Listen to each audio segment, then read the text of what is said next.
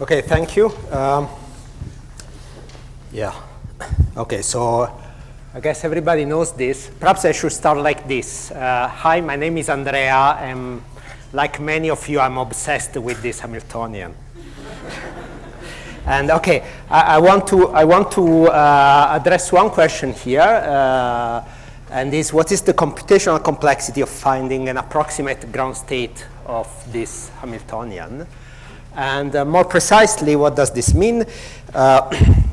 We want the following.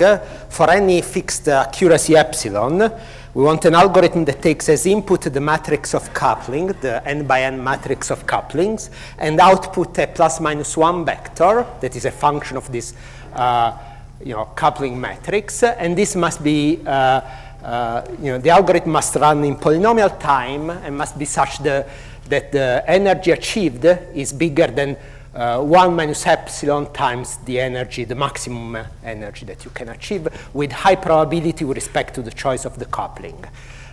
So unlike in standard physics notation, I'll think of this as a maximization problem instead of as a minimization problem, but of course it's exactly the same. Okay? Does the problem make sense? Epsilon is order 1. Epsilon is a constant. It's 0.00001, okay, or any arbitrary accuracy. Okay, so the plan is that I will discuss earlier work, try to explain the algorithm, and then some open problems. So I listed here 4 lines of related works. Of course, there is many others. One, of course, a natural idea from physics would be to use some sort of Langevin or Glauber dynamics. There is, of course, the connection with the message passing and one-step replica symmetry breaking, a connection with computer science, finally with probability theory. I will briefly review all except this one, and the reason is that not that this is less interesting, but it's the most closely connected, and really discussing the connection requires understanding a little bit the technical details of the algorithm. So it's better to do it at the end eventually. I will not talk about the connection with message passing and 1RSB, in particular with survey propagation and all this line of work that Mark reviewed in the morning, not because that connection is not there, actually it's a strong connection, but it's better understood after the algorithm. Okay, so what can computer science tell us about this problem? So this is optimizing a quadratic form over the hypercube. If the matrix is arbitrary, and I wrote A here just to mean that this is arbitrary, there is a wealth of computational complexity result. One of the best known is this by Arora et al. And says the following: unless P is equal to NP, that nobody believes, or most people don't believe is true, there is no polynomial time algorithm that can approximate the ground state better than within a factor 1 over polylog. Okay? So say that the ground state energy is 1, you cannot achieve better than 1 over log n to some small power. So this is well, okay, here in reality I'm cheating. This constant here, 0.01, is some fixed epsilon. In the paper they don't derive what is the epsilon, but they show that there is a positive small constant here such that this is impossible. No? Small n is the number of spins, sorry. Small n is the same as capital N. Okay? So from a worst case perspective, this problem is very hard to solve, very hard to approximate, even very roughly. Of course, the limitation of this result is that this is a worst case result, so it doesn't tell necessarily anything about the SK model. Okay? So let's look at what the computer scientist would do. It might be interesting to see what would be their typical algorithm. So you want to optimize this function. By far the most popular approach to this, at least within the optimization community, is the following. You relax the problem, and the best known or most celebrated relaxation is the Gormans-Williams relaxation. You replace the plus minus 1 spin by spins that lie on the unit sphere in capital N dimension. Okay? So instead of working with a spin model with Ising spin, you work with a model with vector spin. So it might not look now completely obvious from this way of writing it, but solving this problem is easy. In fact, this turns out to be a convex problem if you parameterize it in the right way. So this can be solved efficiently. Now you are given a ground state of this vector model. What do you do with it? Well, Gomans-Williamson came up with this idea. You take a random direction, S0, uniformly at random on the sphere, and you project the spins on that direction. Okay? So basically, in other words, you obtain a solution that are spins in the unit sphere in capital N dimension. You take a random hyperplane. All that is on the right of the hyperplane, you declare a +1. All that is on the left, you declare -1. And this type of relaxation dates back in mathematics all the way to Grothendieck. You can analyze this in worst case, and of course doesn't beat the Aurora et al. Result. You can analyze it for the SK Hamiltonian. Actually, this is, there is no paper that does it formally, but is a consequence of a result in this paper. And you obtain that the Gomans-Williamson relaxation achieves 2/π, which is about 0.63. And this is, of course, to be compared with the ground state energy that anybody knows by heart is 0.76166. I forgot the 6. Okay, so this approach doesn't give you something, but not a very good approximation of the ground state. A natural idea that we can have as a physicist is to use Glauber dynamics of Langevin dynamics. So to spell it out, it means the following. I fix some large temperature, large inverse temperature, beta naught, that will depend on my accuracy epsilon. I fix some large time, and then I run Glauber dynamics for that time at that temperature. And how do you hope to analyze that algorithm? Well, we know that we can try to write some mean field equation for the correlation and the response function, and this was done starting from work by Letizia and Jorge in the 90s. Okay, so now this might or might not converge to the ground states. Let's say that it does converge to the ground state. Still, I would argue that I'm not very happy with this solution. First of all, analyzing this requires not only writing the equation for C and R, but requires also guessing what is the asymptotics of this equation. Okay, and this is a tricky business, and we know of examples in which this is not obvious. And more importantly, this is in general not the right algorithm for this type of problems.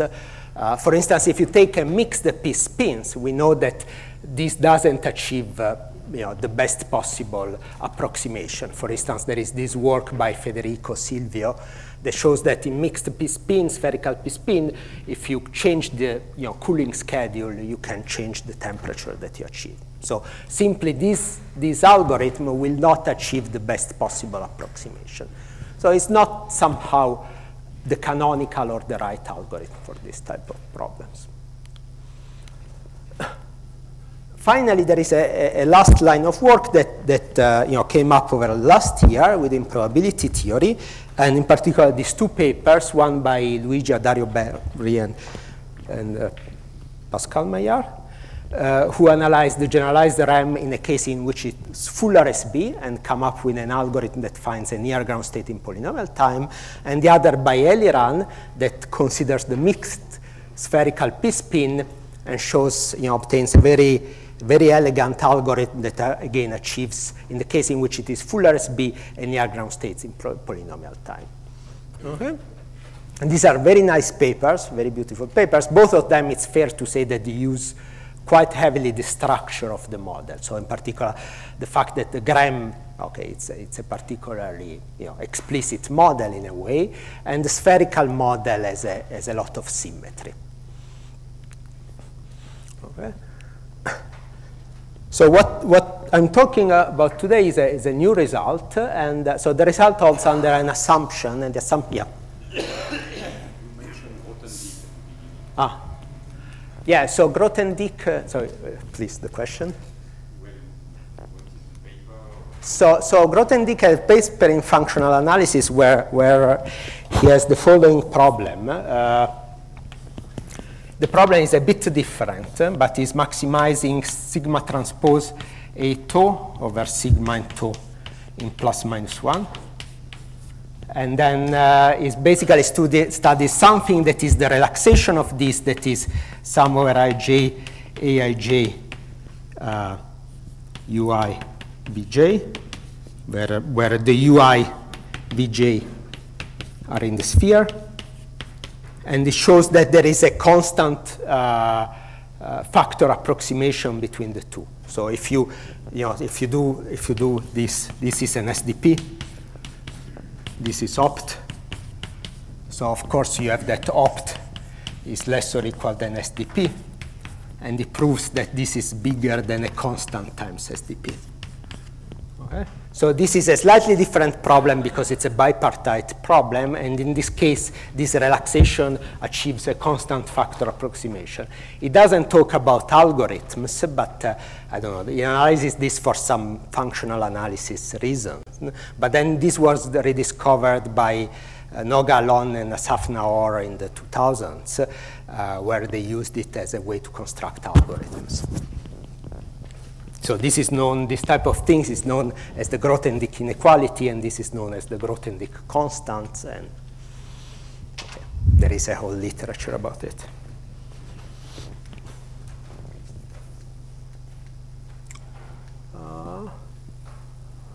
Okay, so the result holds under an assumption, and the assumption, I'll call it an overlap gap, and is the following. Let mu beta be the Parisi measure, and what I mean by this is the probability measure that solves the variational principle, that optimizes the Parisi functional. Okay? So this is a probability distribution over the interval 0, 1, and the assumption is that if the temperature is low enough, the support of this measure is an interval, namely the interval 0 q star for some q star. So we took this morning was talking about some recent, kind of impressive progress towards this conjecture, and numerically is everybody believes it's correct, but currently it's open. Okay, so in other words, we assume that the Parisi measure puts positive mass over this whole interval for some q star. And the result is the following, that for any epsilon positive, there exists an algorithm with complexity quadratic in the size, and depending on epsilon, that achieves 1 minus epsilon approximation. Okay. So let me now describe the algorithm. And for describing the algorithm, I will use the case 0 temperature, even if the paper and the proof is written as positive temperature, basically because I don't want to carry around this beta factor everywhere and write everywhere there exists a beta. Yeah. Sorry, can you go back to the figure? Is it a high probability statement? Sorry? Is it a high probability statement? This one is a high probability statement. So with high probability, with that probability means with the probability converging to 1 as n goes to infinity. Okay, I cannot hope this to hold with probability 1 because the Gaussian measure covers all possible matrices. If it holds with probability 1, then it will hold for any matrix. And Aurora et al. Results says that it is impossible. Yeah. Sorry? Yeah, the statement is 0 temperature, but if you read the proof, what I'll do is that I run an algorithm that basically I define an algorithm that finds an approximate solution of tap equations at temperature beta for some large beta. And the reason why I do this in the proof is that somehow finite beta simplifies a little bit the analysis of the Parisi PD, etc. And I could use a bunch of results from Aufinger, Chen, and others about the Parisi PD and so on. Okay, but for this description, I'll describe the algorithm as purely 0 temperature. So what is the energy that we want to achieve? So this is the Parisi formula. Gamma is the order parameter that Tuka called new star. I'm sorry for the mismatch. So it's a non-decreasing function from the interval 0, 1 into R plus. You solve this PD, and then the ground state energy is given by the variational principle is given by this functional of gamma. So the solution at 0, 0 minus the integral between 0 and 1, I'm sorry, typo, of the measure. And okay, Talleyrand and then Hoffinger-Chen in the case of 0 temperature proved that the ground state converges to the infimum of this, that is, okay, I keep forgetting this 6, sorry. Okay, so we want to show that we achieve this energy. I'll take a pause and describe a problem that might seem completely unrelated. It's what's called a stochastic optimal control problem. Optimal control is about you have a particle that has its dynamics and you try to control it to achieve some target, right? And this is a simple control problem. You have a particle in one dimension that moves according to a velocity field. The velocity field depends on x and on t. And it's also perturbed by Brownian motion. So you have a particle with Brownian motion that moves in one dimension. And you have to design V. You have to design two functions, V and G. This must be Lipschitz, and must be such the following holds. If you integrate gx of s dbs, so against the Brownian motion, what you get is something in the interval -1, 1. And the expectation of g is 1 at all times. Okay? So you have this particle that moves in one dimension, and you have to construct a velocity field, so a force that is applied to it, and then a functional g, such that at the end, the integral ends up in the interval -1, 1, and the power of this g is always 1. Yeah, so the expectation is over the Brownian motion always. And if you give me a pair V of G, so a pair V of G is admissible if these two constraints are satisfied, and the energy of a pair V in G is the integral of the expectation of G in dt. So, stochastical optimal control problems actually arise in the analysis of the Parisi PD. This starts with the paper of, I think, Bouvier and Klimovsky, and then Hoffinger-Chen, and then Jagannath-Basco. I tried to check whether this coincides with any of them. I think it doesn't coincide exactly with any of them, but it's similar in spirit.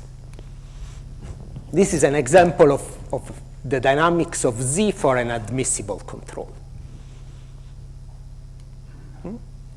Okay, so there is this seemingly unrelated problem, one particle in one dimension, and the connection between and the SK model is given in 2 steps. Step number 1, I show you that, or I show that if you give me a V and G that are admissible, that satisfy those constraints, and any epsilon positive, there exists an algorithm for the SK model that achieves energy at least as big as the energy of this control problem, Vg. Okay, so if you can solve this problem of one particle in one dimension, I'll give you an algorithm that achieves the same energy for the SK model. And second, you can find a Vg such that this is equal to the Parisi constant. Okay, so if you put these two together, you get the main theorem that you can achieve the Parisi energy, the Parisi formula minus epsilon. Okay, step number 2, it's basically quite easy in the sense that you know one stochastic differential equation that arises in the analysis of the Parisi PD is this one, right? So what you basically do is that you look at this and you choose V to match this equation, okay? My stochastic optimal control problem has this velocity V. So I choose this velocity V exactly to match this equation. And then I choose G as the second derivative of the field of the Parisi solution, and this turns out to satisfy the constraint. And if you think about it, now this xt for the specific choice as the interpretation of having the same distribution as the cavity field with respect to the states as overlap level T. Okay?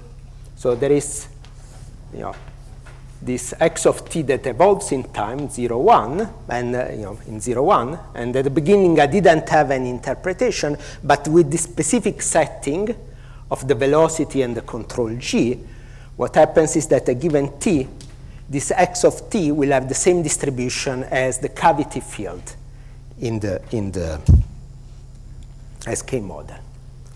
Now, how do I construct an algorithm? The idea is to take this stochastic differential equation and trying to implement as an algorithm on a finite graph. So first of all, I discretize time. Yeah.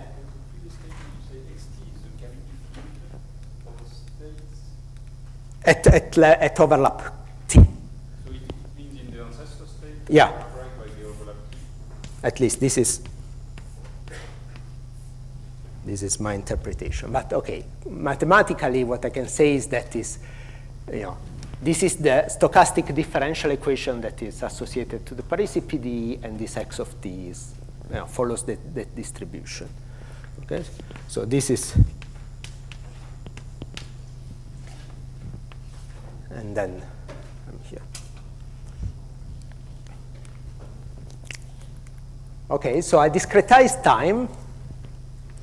And then I replace this SDE by n discrete time processes, 1 per each vertex of the thing. Okay? So for each, I don't have any more one process, but I have a whole vector x that evolves now with a discrete time process, which is the discretization of this stochastic differential equation. And this velocity is a velocity, the same function applied component-wise. So it's v applied to x1, blah, blah, blah, v applied to xn. And the intuition, if I follow what I was saying before, is that each xti at time t should be the cavity field at vertex I for state at level t. I still did that. Now, to match this SDE, I want to construct U that has a statistics similar to the Brownian motion. Okay, so I want to construct a sequence of vector U's that is similar to the Brownian motion. So at different times must be essentially orthogonal, and any given time must be Gaussian. Of course, there are a number of ways of doing this. You can just generate Gaussian noise, but this will not give you a good solution of the model. It must depend on G somehow. Okay? So this U that behaves like a Brownian motion is the increment of this cavity field, must be correlated with G. So U is basically related to the change in cavity field when you go from one state to the next. Okay. So for constructing this U, I use this AMP algorithm. So this was mentioned again in the morning, already in the morning, but I construct this by this specific implementation. So I multiply by G, and then I use my update function to be some G hat Hadamard U. So Hadamard is component-wise product. And OK, so over the last several years, we have developed a general enough analysis that we can analyze this type of iteration very precisely, asymptotically as n goes to infinity for t fixed. And you get that for, as n goes to infinity, the joint distribution of u at 2 different times is normal with some covariance that you can explicitly compute. And OK, perhaps I'll skip this, but the end of the day is that this construction of the update is chosen in such a way to make these two orthogonal. So you can make the calculation and show that now subsequence update of this increment u at different time is orthogonal. So it's very strange somehow. You're constructing a sequence of orthogonal increment. This doesn't lead anywhere, but they are because they are the increment that go from one state to the other. So this is related to I guess what Dimitri was talking about in the morning. Okay, once you have this, what you do is the following. Okay, now you constructed this process X that has the velocity and then the Brownian motion that is updated to this AMP iteration, and then you integrate it. So this is Brownian motion. Now we want to construct this Z, and we do it by replacing B by U and capital X by lowercase x. And in the end, I take the sign of what I get. And the theorem at the end of the day is that if you do this, this achieves an energy that is exactly the energy in the control problem for V and G, large system limit. So something very interesting happens is that this energy that achieves somehow depends on the whole history of the stochastic differential equation. So at each time, G describes really how much you increase in energy from one step to the other in expectation, the expectation of G. Okay, so especially for this workshop, I decided to program this thing because I wrote the paper without programming anything. So I decided to program. So this is on a simulation on a system of size 10 to the 4. This is, I take 5 vertices at random, and I plot the evolution of their local effect or local cavity fields. I mean, this is not cavity, I should say. These are, effective fields, and they follow some random path. These are the local magnetization, and the intuition is the algorithm is descending a branch in the ultrametric tree, and this, as it descends this branch, is tracking the evolution of the local fields. And this is the energy that it achieves. So this is for 1,000, 2,000, 4,000, 8,000, and it extrapolates well with the finite size correction of the ground state energy. So the ground state energy, people often say or think that as correction n to the minus 2/3, this too seems to have the same correction and seems to extrapolate something very close to P star. Okay, so in case you're not convinced by proofs, this is, So you can, of course, once you have the algorithm, you can plot all sorts of fun things about it. For instance, you can plot the histogram of this local effective field as this time evolves. So this time, again, describes the descent through the ultrametric theory, or equivalent the overlap. Okay, so these are plots that we saw already. I mean, at least in theory, but now they are really describing the evolution of an algorithm. At small time, the effective fields are roughly Gaussian, but then there is this hole that develops at 0. And the red curve are the theoretical prediction that come from the classical papers, if you want. Okay, so this concludes my description of the algorithm. I'll take 1 minute to describe a couple of open problems. Of course, how does it behave, these constants behave with epsilon? What is the complexity of finding the exact ground state? And there is a very interesting problem from a CS perspective that is certifying ground states. What does it mean, certifying ground states? It means you find an algorithm that gives you an upper bound, and the upper bound must be correct on any instance and as good as possible for random instances. Okay? An example of such an upper bound is the maximum eigenvalue of G. The maximum eigenvalue is always an upper bound, but it's not very good on random instances. On random instances, it is 1 comparing to 0.76. Now, very interestingly, there is a couple of recent papers that show evidence that there might not be anything better than this. Okay? So if you have an idea to upper bound the energy better than the eigenvalue, that would be very interesting to computer scientists. Okay, the optimization in RSB is a long history, and Mark reviewed it and started in this building, in part. I cited, give 3 papers, in particular, 3 of my favorite papers. In particular, this paper put forward the idea of using RSB in the context of message passing algorithms. Here, we are basically following the same idea. The novelty that I think is exciting is that in this case, we can prove that this actually works, and we don't know of anything else that works for this model, provably. Okay, thank you.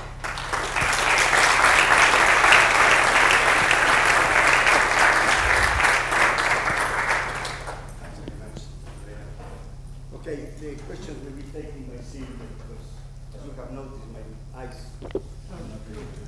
I have a question. I mean, the extrapolation seems to be a little below. Yeah. So which is exact number of the extrapolation?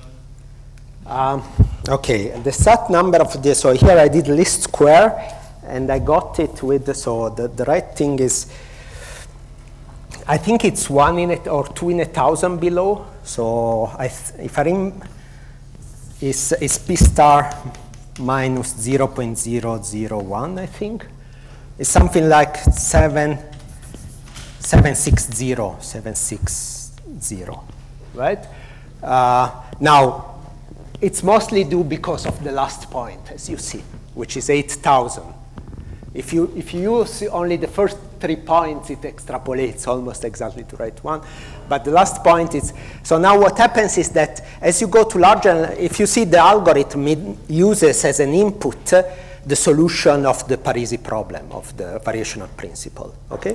So I wrote my own code for solving the variational principle.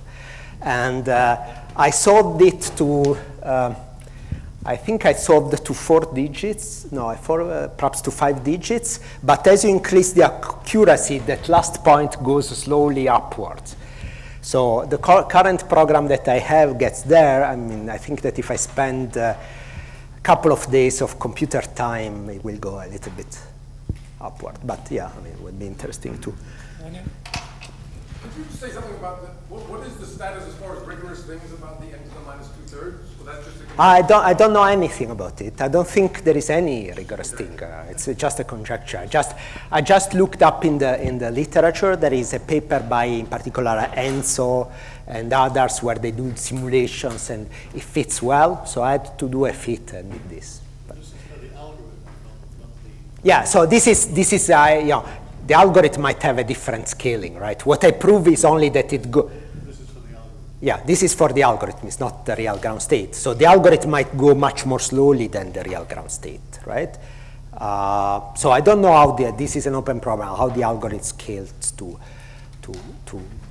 the ground state energy. It might be slower. But yeah, it's somehow surprisingly that is the same thing that, yeah. Is there a way to generalize the analysis to distribution which is not Gaussian, or GAG, or something else? No, the fact that the distribution is Gaussian doesn't really matter because, I mean, so as long as it is, for instance, zero mean, unit second moment, and say sub-Gaussian, you know, the analysis of it. So the only point where I use the distribution of the coupling is in the analysis of the AMP. And that we have it for other distributions like sub-Gaussians, right? Now, it will break down when you go to sparse, included plus minus 1. It will break down when you go to sparse case, okay? Of course, because we know it should break down. Yeah. Do you think you can adapt the analysis to constant satisfaction problem in the dense regime so that it will Right. for refutation of dense CSP? Well, now this will work. I mean, okay, so the first question is, I mean, this uses, I've hidden a little bit in the exposition, but in the step 1, when I do this thing,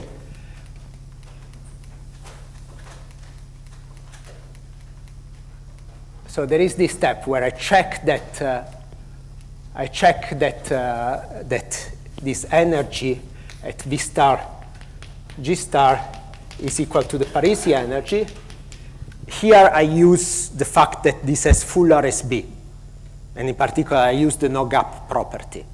So if there is a gap in the distribution, this step will break down, I think, for sure. Now, the question is, can we extend it to cases, other cases in which there is no gap in the distribution? And the first case, of course, would be to do the mixed p-spin.